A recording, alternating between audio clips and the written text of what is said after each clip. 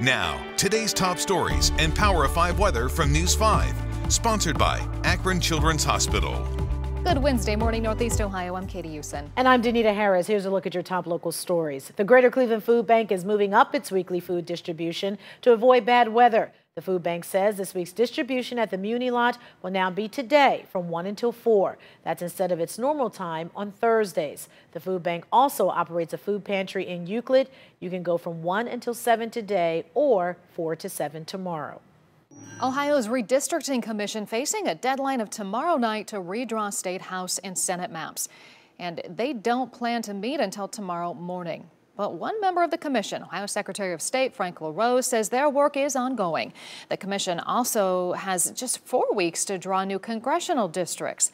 You can find out more about that process in our conversation with Frank LaRose right now on our website and our News 5 app. All right, Trent. Windy, warm, Wednesday. What's cooking? Yeah, that's it. The 3 W's today for sure. Good news is wet is not one of those. I guess it is wet if you're talking about the snow melting, but most of the rain, or all the rain, holds off until tomorrow. 50s outside today, winds gusting 40 to 50 miles per hour.